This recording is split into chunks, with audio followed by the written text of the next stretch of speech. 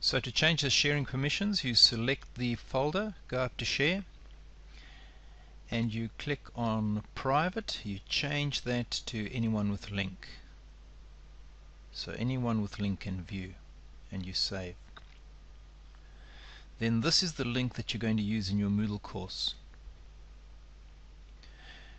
But what you have to do is go back to the folder, select all the files by clicking the little box at the top, and then you've got to change the share permissions back to private. This is for the files. So just change private and go save. Now when we look at one of them, let's look at Albert's, and we'll go up to sharing, and you'll see that it's shared with Albert, the teacher, and otherwise it's private. So what this means is when Albert looks into this folder, he will only see his own file and none of the others. In Moodle, I use an assignment to handle the feedback and the grading, and also provide a link to the student. So to do that, turn your editing on. Here I have an assignment, but the way I added it was click Add an Activity Resource, Assignment, and Add. I'll cancel that and show you the settings page though. So you would go normally to this page. There are the instructions, and there is a link to the Google Doc folder. Remember the one that I shared initially. So when I look at the link, that link there is the link that you get when you look at the sharing settings. That one there. So copy and paste that into there, open a new window, and you've got it. The rest of the settings I basically make everything no, apart from feedback comments. So I make that yes.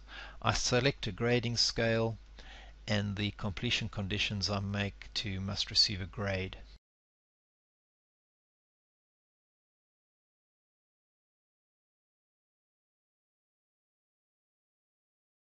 The student logs into Moodle, goes to their assignment, and there's the link waiting for them. They click on the link. Nothing will appear unless they're logged in, so a good idea to have them logged in first. They will see their document and only their document.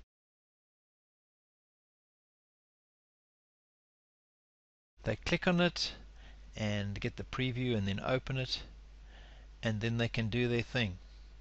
That will be automatically saved, so there's no hassle from that point as well.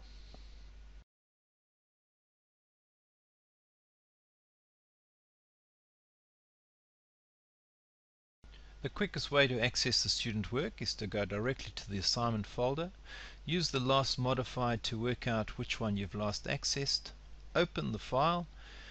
If you need to comment on anything, select the text and then use right-click comment.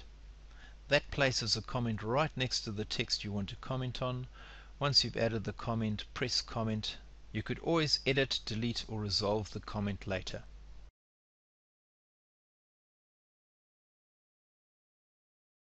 So to add general feedback or overall feedback, you can use Moodle. Go to your assignment page. You won't see any submitted work. Just go View, Grade All Submissions. On this page, you won't see much at this stage, so you just go to your grade icon, and there you can select the grade from the drop down box, and you can add your general comment in the text box. Then you can either go through all of them, so save and show next, or you can save changes and go back to the assignment page. Now this grade is kept, and comment is kept on the assignment page. So if we go back to the summary page, you get it there. The students can also see the grade on their assignment page as well as seeing it in their gradebook.